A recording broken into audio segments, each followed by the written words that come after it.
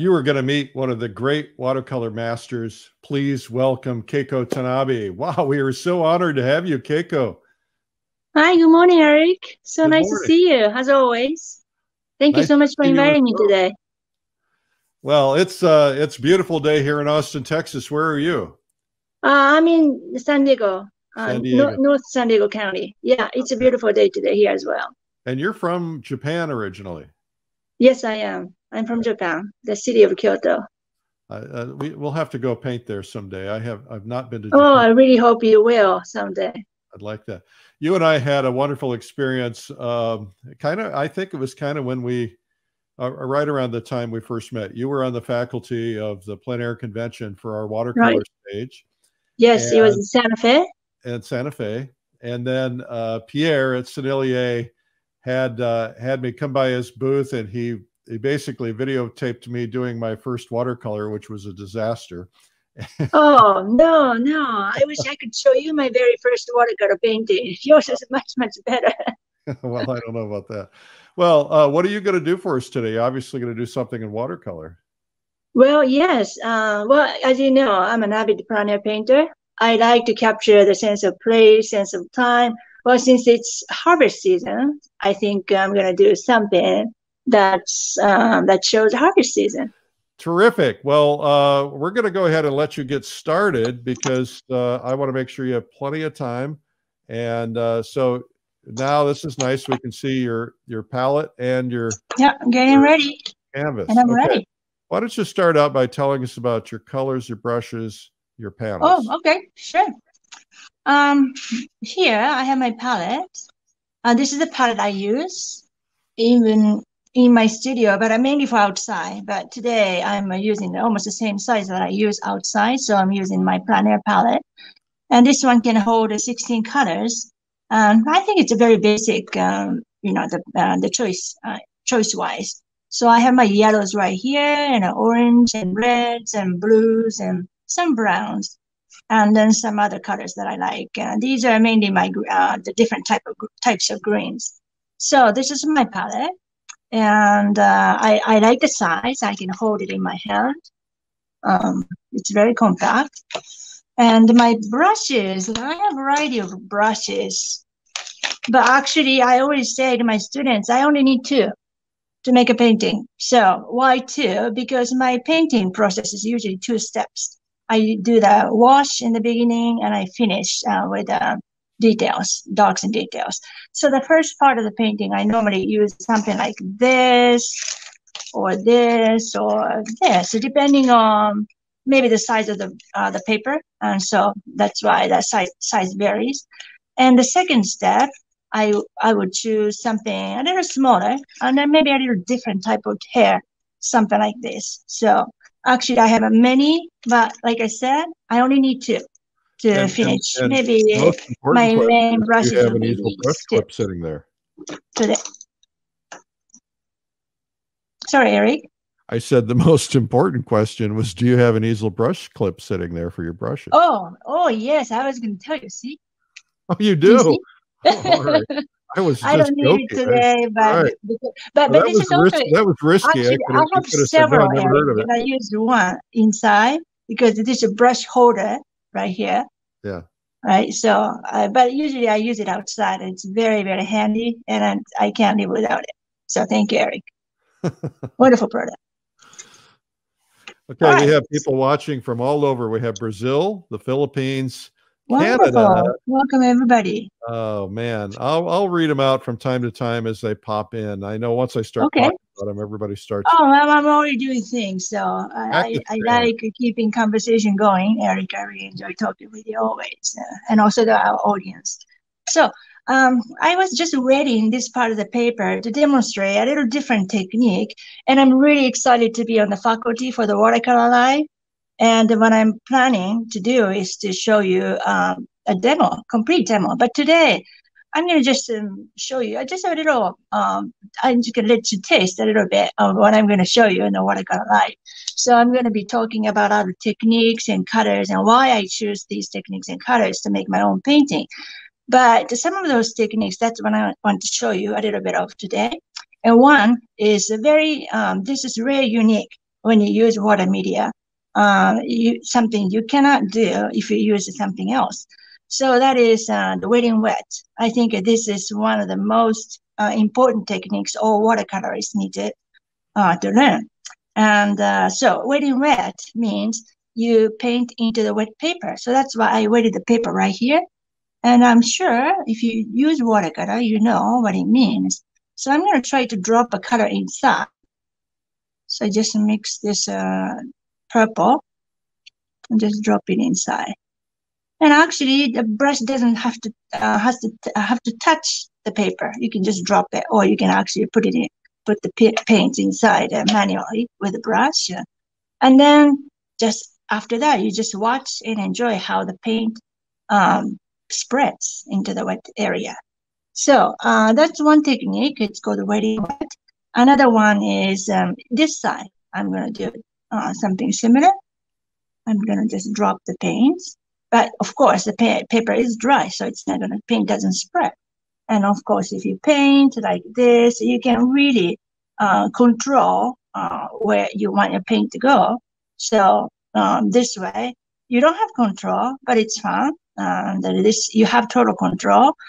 This is also fun as well. But it's the effect, it's the outcome that it's very important, because I believe by knowing which technique you want to use in your painting, can create a totally different atmosphere and a mood in your painting. So it's really important as an artist, we know what kind of techniques you want to use.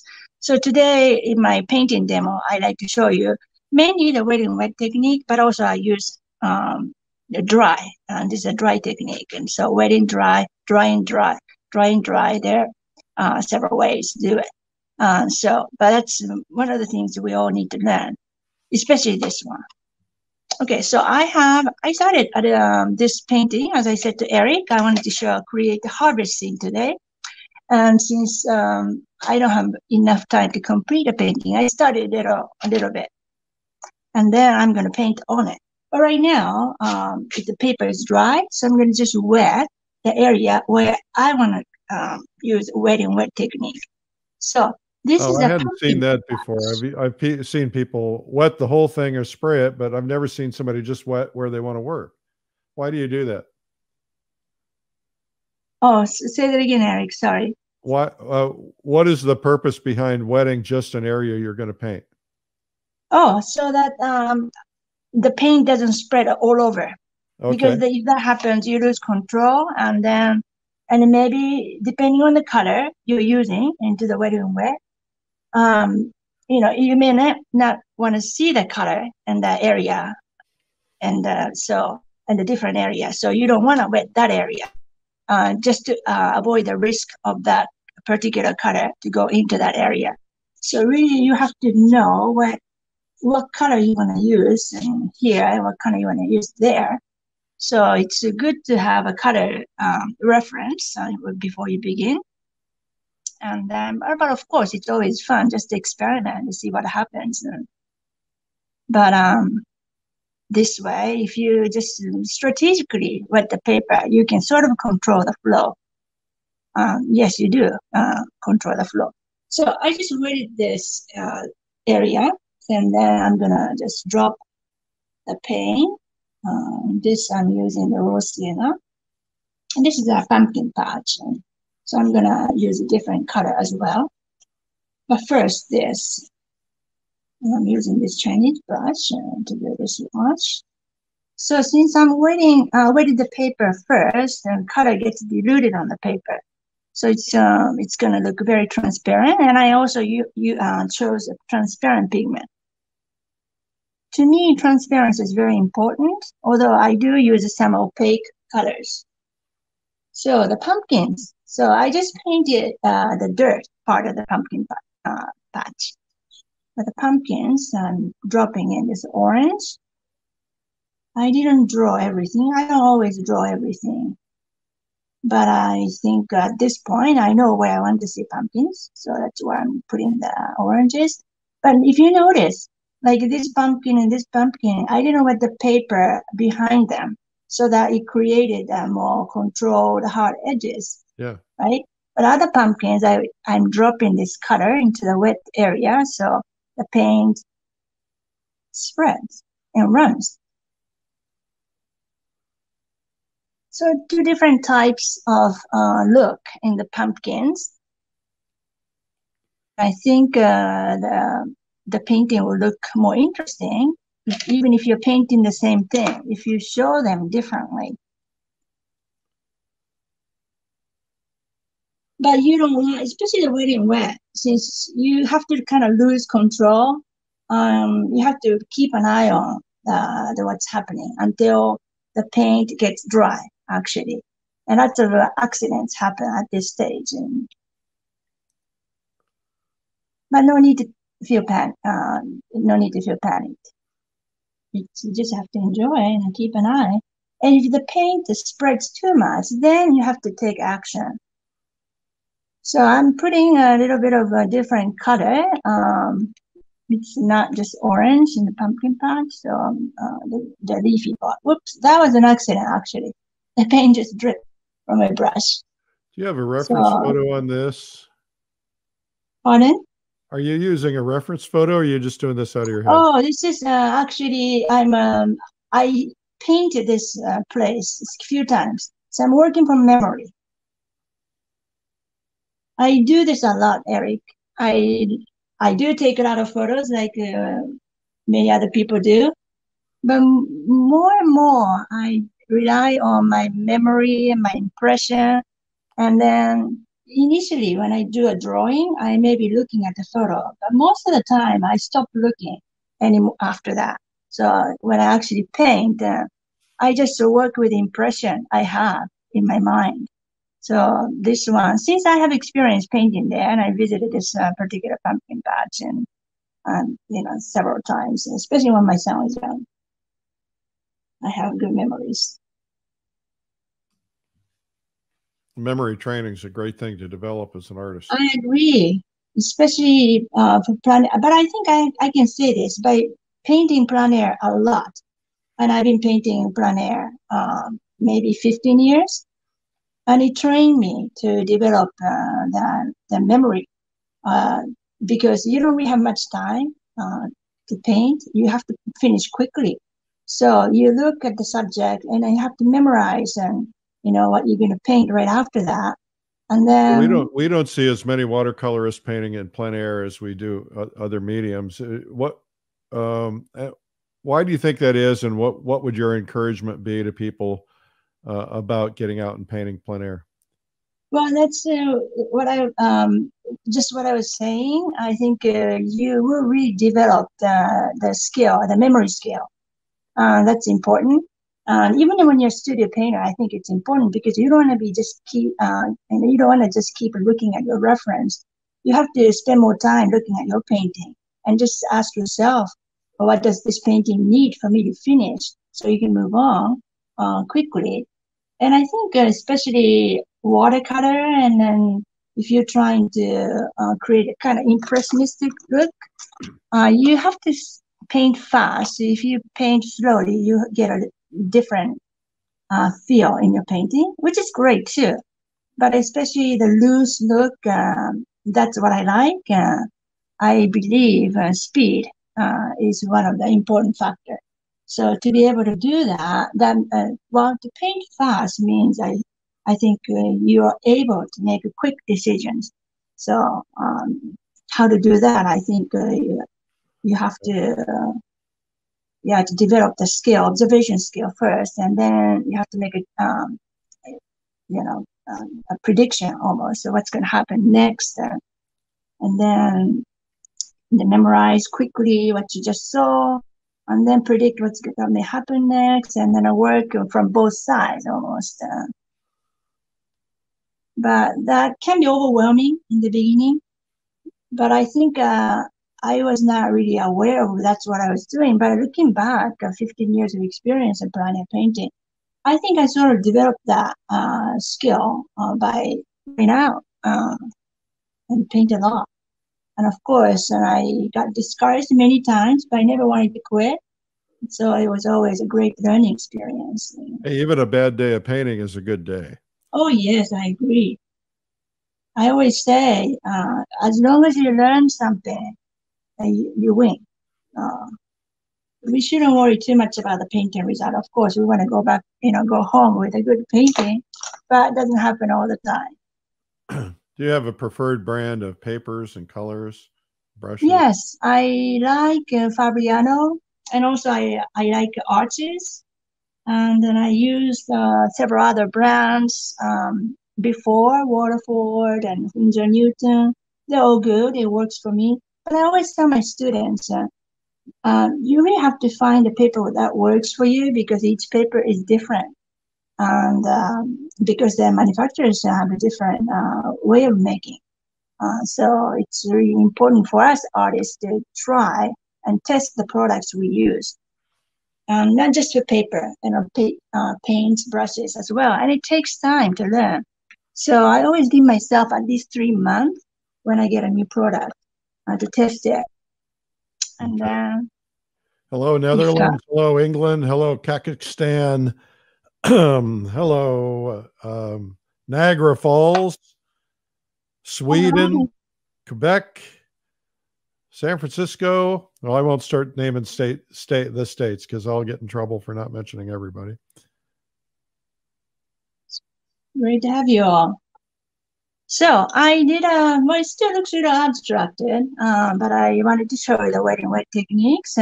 So I first dropped in the colors of the dirt, and then the colors of pumpkin and the leaves, and then after that I put some shadows.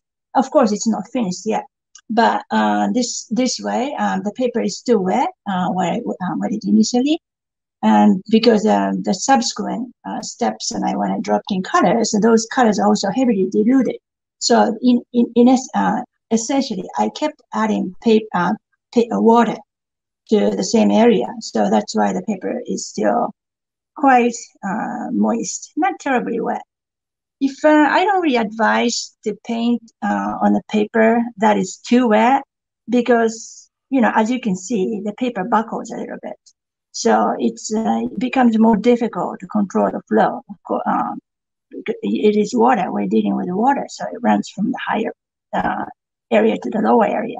So you really have to make sure once you start seeing the paper buckle, you have to really make sure the colors are staying where you want to see them.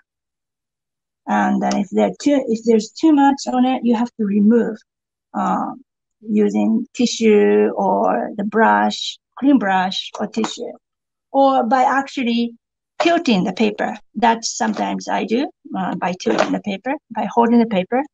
That's why I like keeping the paper not really fixed to the easel or to the painting surface, so that I can hold the paper in case I have to.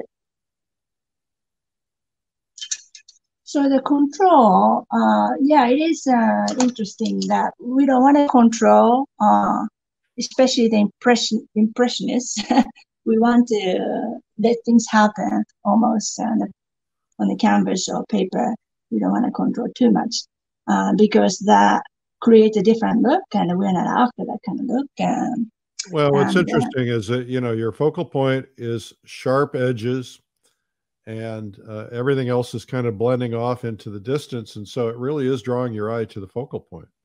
Oh, thank you. Yeah, so this, I think I can keep going, but it's almost done, this part. I wanted to create a more abstract look in the pumpkin patch. And another technique I wanted to show you, it's called a negative painting. And that is also very important, especially for the light. Because to capture light, I'm sure all artists think about that, how to do that effectively. But I think in watercolor, negative painting is one of the good ways to do that. So negative painting means you paint around the shape, right? So this is something I wanted to show you. Maybe I'll use the top parts. So there's a barn behind these people. Right now, you may see the people, but not very clearly, right? So by placing this color behind one of the people working in the pumpkin patch, you will start to see the shape more clearly. This is the farmer, but actually a father of a little boy next to him. He has a straw hat. And then maybe I will give him some clothes and like this.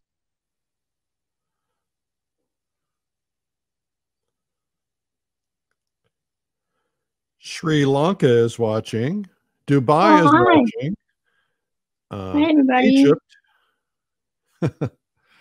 Philadelphia, Wonderful. Wonderful.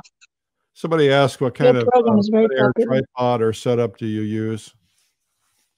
When I'm in the studio, I have a tabletop easel. But today I'm painting on my table, just flat table. And then what about when you go outdoors? When I go outside, I use plein air easel for, especially designed for watercolors. You have a particular plein air pro. You use? Actually, I use that inside as well sometimes. So I did a little bit of negative painting here and there around the buildings. Over there, I placed some trees.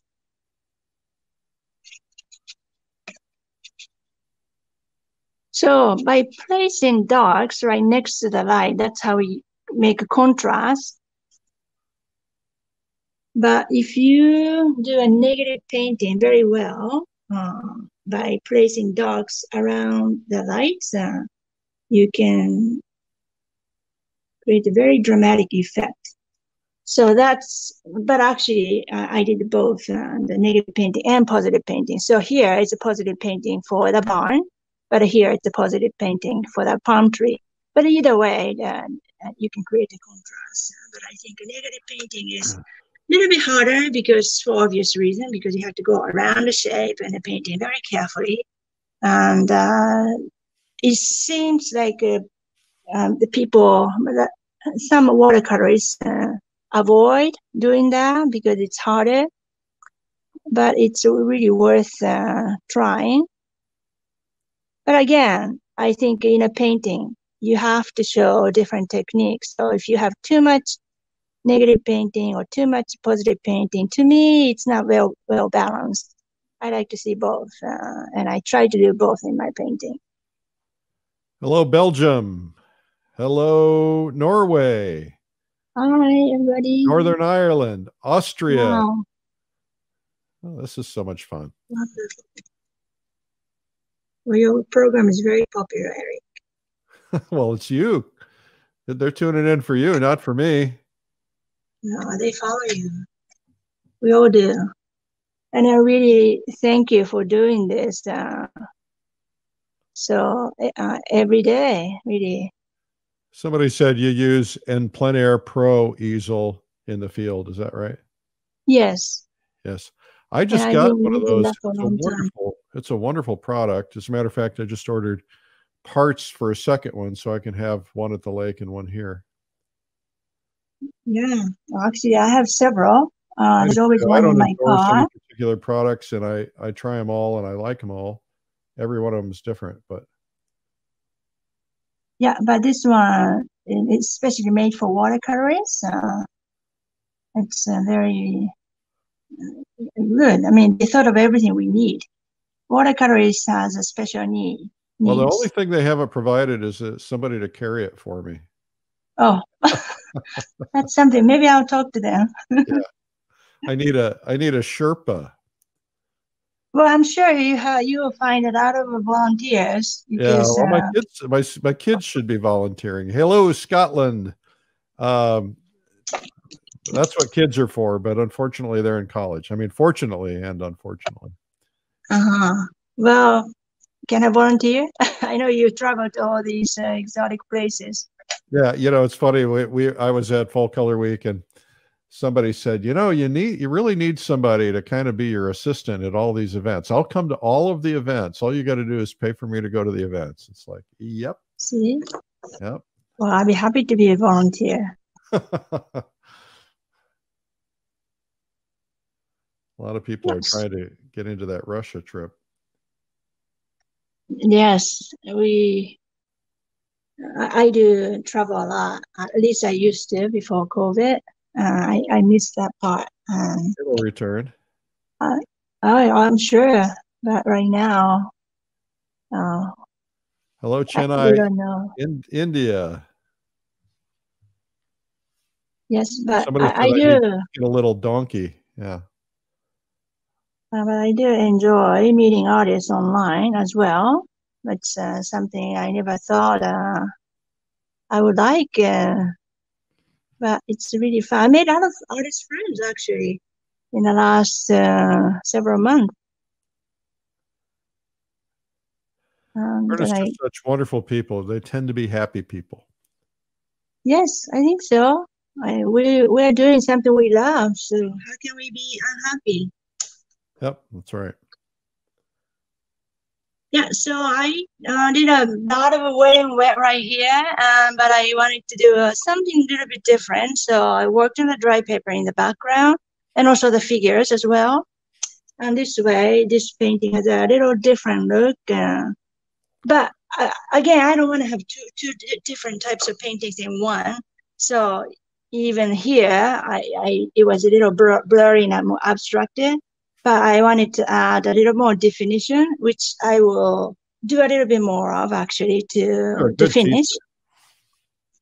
And in the background, it's there's more harder edges.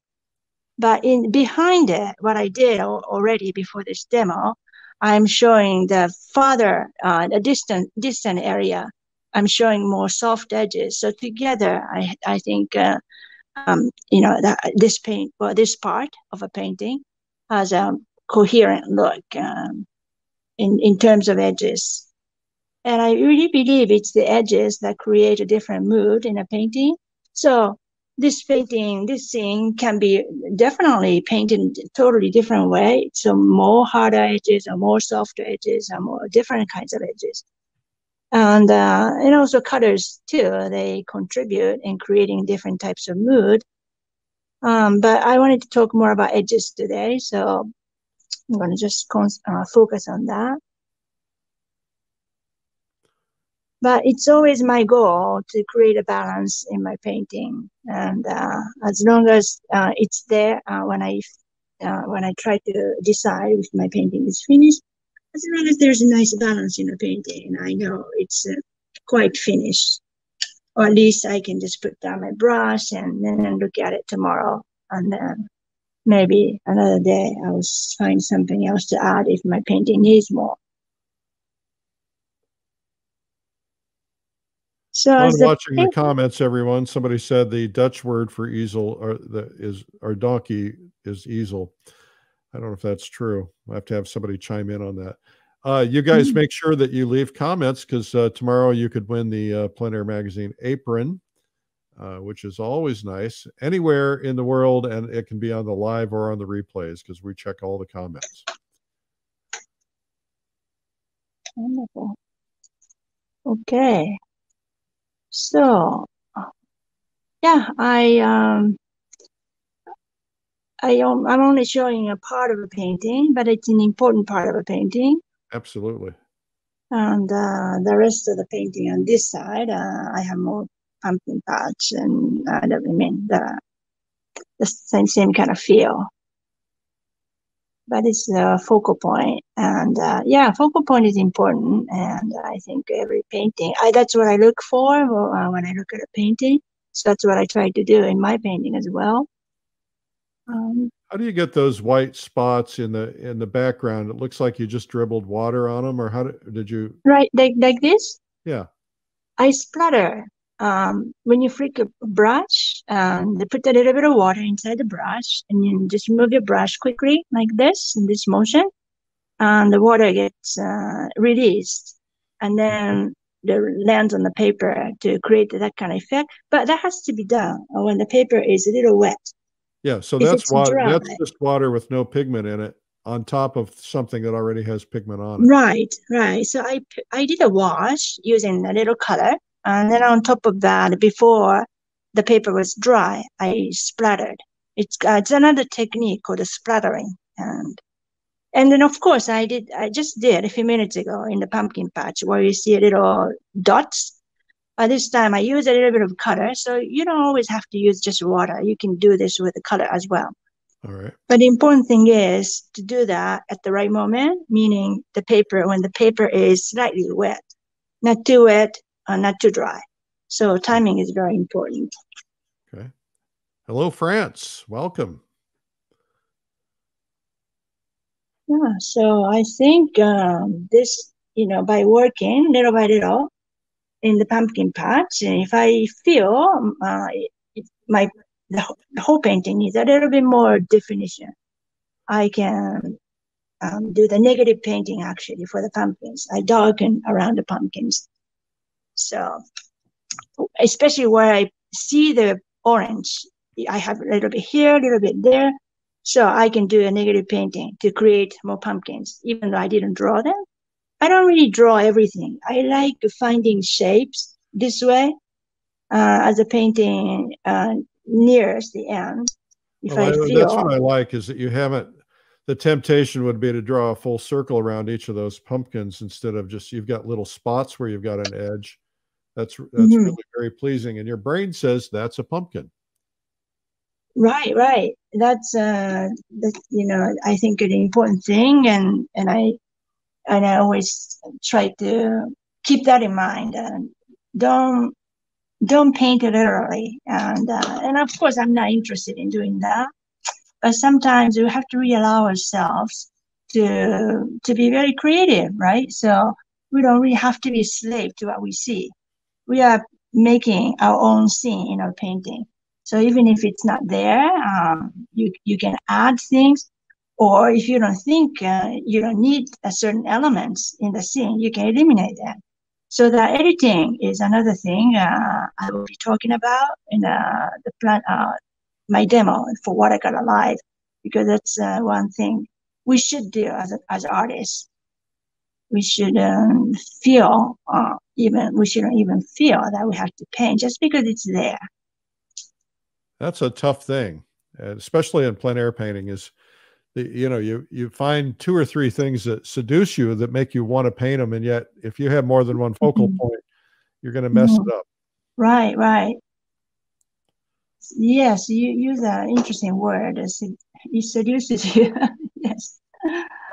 Maybe sometimes I have to fight the temptation, but ultimately I learned to ask my question: do I need this in my painting? Do I like it? And I just have to be honest. If my answer is no, I won't paint. So, but being honest, that part, and I have to admit, I didn't do it in the beginning, and I almost felt compelled to paint just because it's there. But I don't know now why it was so difficult for me to say no. Right now, I have no problem. I think I changed. And how did I learn to say no? I don't know. I think you probably have to do a lot of bad paintings. Maybe. Maybe that's the reason. I think the hardest thing for me is to abandon something that I've fallen in love with. If I see something in a painting that I just know isn't working, but I've spent a lot of time on it. Oh, I know what you mean. Yes, it happened to me a lot. And also, you start out, and then because you think it's a really perfect view, and then there's a brand new situation, and it gets better and better as you paint. And you feel compelled you want to change your painting too. As the scene in front of you gets better and better, especially the light. That's when I feel very tempted to change my painting. But this too, I have learned because I ruin my paintings many, many times by changing the light in my painting. So I think it was Dawn Whitelaw who was on recently, and she said, sometimes I'll have a 16 by 20 with 3 or 4 canvases taped off. And that way, rather than the temptation of painting something else I see into the painting, I'll just go ahead and start another painting and do a different view. That way I'm scratching that itch. And if you're right, that's excellent. I like that. But for me, again, the plein air, if I see the scene developing and improving, actually, I just take a photo and just, that day I can't do that painting. I just work from a photo. If I really want to paint that, the different light, at least I have photo reference. Or Yeah. I would try to go back to the place if it's possible another day, a little bit later maybe. So that way I get to paint from life.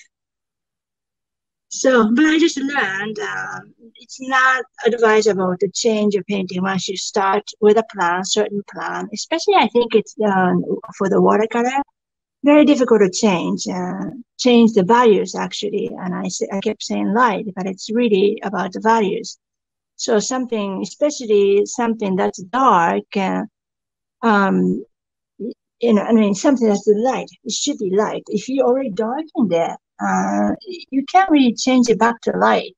That's very difficult on the watercolor. So I always make sure that I don't make the mistake, and I tell my students, you gotta save light, and you can almost always just think about that aspect throughout the painting process, and not worrying about anything else, because that's Several really more hard. people watching from India, by the way. I know there's a big watercolor popularity in India. Here's a question from Warsaw, Poland. It says, can you tell why sometimes the scene finishes looking like the interior of a film set studio? Not sure exactly what that question means. Yeah, I don't know what it means. I think that's a compliment. Oh, well, thank you. If it is, I appreciate that. If it's not, oh well. Yeah, well, I mean, I'm happy to answer any questions, but just don't know how to answer that one. Yeah, So, yeah. Maybe that person could define that question a little bit more for us. okay. Rosocommon. That's hello from Rosocommon. I don't know where that is. Hmm. This is very inspiring. You're Thank doing a you. terrific job. Well, I'm glad you're enjoying it. And when you're on Watercolor Live, people won't have to listen to me making my comments. So what are you doing now? You're going in and putting highlights in? Yes, just adding fun bits. Actually, then I don't really have to do those little things at the very end that I call the finishing touches.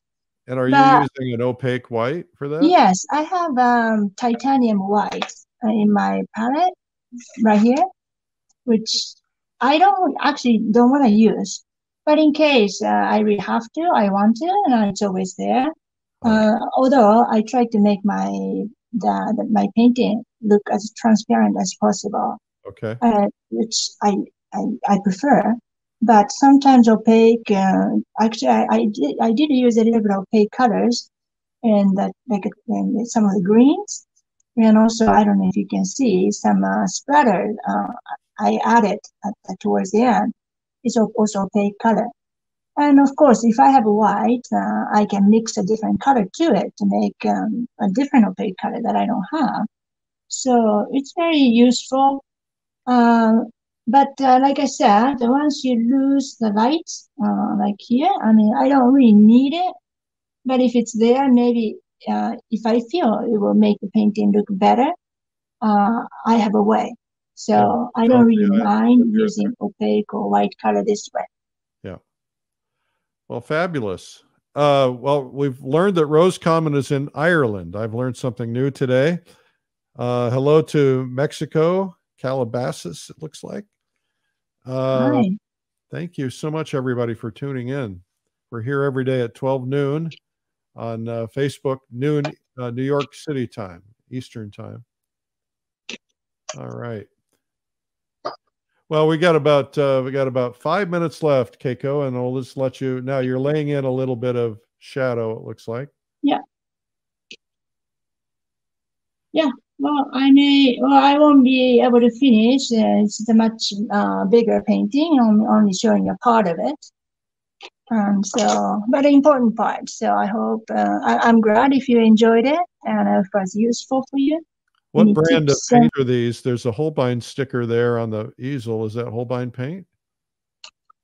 Um, no, actually, my paints are mainly from Sennelier. I Sennelier. do have one color from Holbein. Okay. Yeah, my palette is Holbein actually.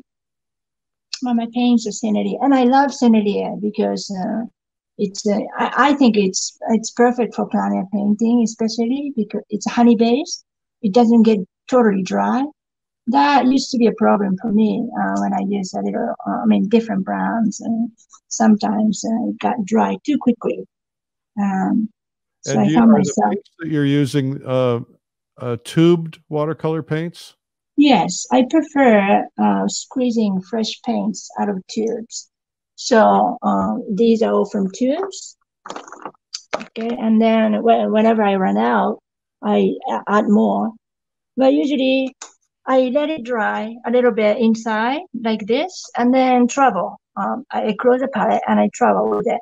So this way, I think and I have enough to make maybe 2, 3 paintings, but depends on the color. Some colors I use a lot. So maybe I may pack a few tubes of paints, very common colors for me. But yeah, it's very um, portable, and you don't really have to worry about them drying too much, Yeah. and Well, then I'll tell you something that's been really on my mind lately is that I always carry a small watercolor set, not even that Mhm. big, uh, in my suitcase at all times because there are times when I just don't even think to bring paint. I might be on a business trip or something. But I really have decided I have to double down and really learn watercolor. And that's one of the reasons that I think Watercolor Live is going to be so good for me is because I tend to be an oil painter, but there are just times I don't want to carry my oils or Mhm. even a bunch of Oh, heavy tubes. yes, watercolor is the best, especially for traveling. It's so much easier. Um, and cleaning, you just have to wipe. That's all. Well, Everything goes. Switzerland. I'm going to take a group to paint in Switzerland. That's one of the next things. Oh, that's exciting. Yeah.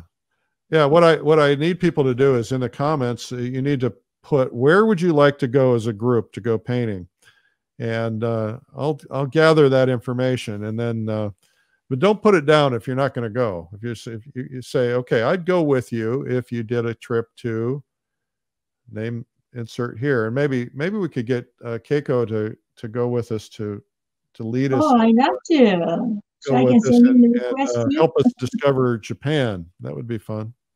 Oh, actually, yes, many people told me that's one of the places they dreamt of going to paint.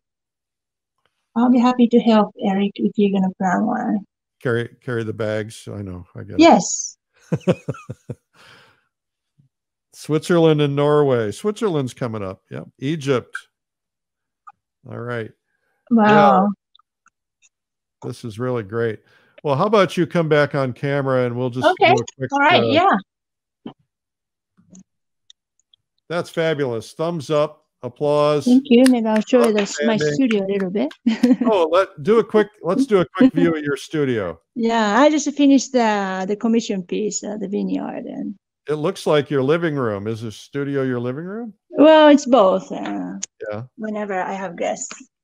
Nice.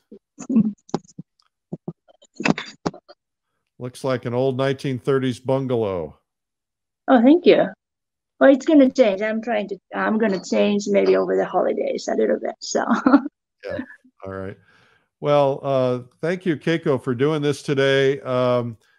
So, tell me what your thoughts are about this group of people we've put together on Watercolor Live? Have you seen anything like that? oh no, this is the first and very exciting events for the whole watercolor community. So, thank you so much for doing this. It's really exciting.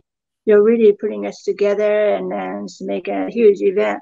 So, but the watercolor community is very close knit. But there are people who don't know us, so I think it's really great. Well, and I think the other thing, one of my goals is that a lot of artists have told me some things that they would like to overcome in the watercolor world. You know, for instance, there are some galleries have old school thinking about watercolor, you know, because they think that it's fugitive, but of course the colors aren't fugitive anymore, or that they have trouble selling things under glass. And of course, a lot of watercolorists aren't even using glass anymore. So there's a lot of, I think there's a lot of things we need to overcome as a group, as an industry, if you will. And I think getting everybody together in something like Watercolor Live, we get the community together. We have these breakout rooms. People can talk to each other, get to know artists from all over the world. We have painting together at the end of every day where we're all on one big giant call. It's going to be a lot of fun. I have scenes up there you can paint. And so we're excited about it. So I'm so honored that you would be part of the faculty of the very first. Oh, I'm so honored. Thank you, Eric. Thumbs up, applause for Keiko Tanabe. I want to thank you guys for tuning in. My name is Eric Rhoads. I'm the publisher of Fine Art Connoisseur and Plein Air Magazine, Streamline Art, where we do all kinds of things for artists. You know, we have retreats, we have magazines, we have online virtual events. Thank you again for watching today. I will be here tomorrow at 12 noon, like every day, God willing. Make sure to tell us where you would like to go on future trips. I'm taking a group to Russia on a plein air painting trip for 2 weeks in September next year. And I have an event in the Adirondacks, and we'll have a fall color week in the Adirondacks this year, but we will be doing more events now that my kids are in college. I'm free. Yay. All right. Keep your head in the game. Stay positive. Stay upbeat. Do something you love. Do not let the news bring you down. Last night we were watching the news and we were like, oh, this is awful. And so we started watching a series called Schitt's Creek and or Schlitz Creek, something like that. I don't want to get any bad language in here. Anyway, it was so funny, and it was fun just to laugh. You gotta take care of yourself and laugh. And this morning I had the music on. I was dancing around the studio, just grooving to the tunes, and it just makes you feel so good. And so if you're finding yourself feeling a little down, you've got to be deliberate. You got to do things that make you feel upbeat. Do what you love. Try some new things. It will be good for your head. I will see you tomorrow at 12 noon.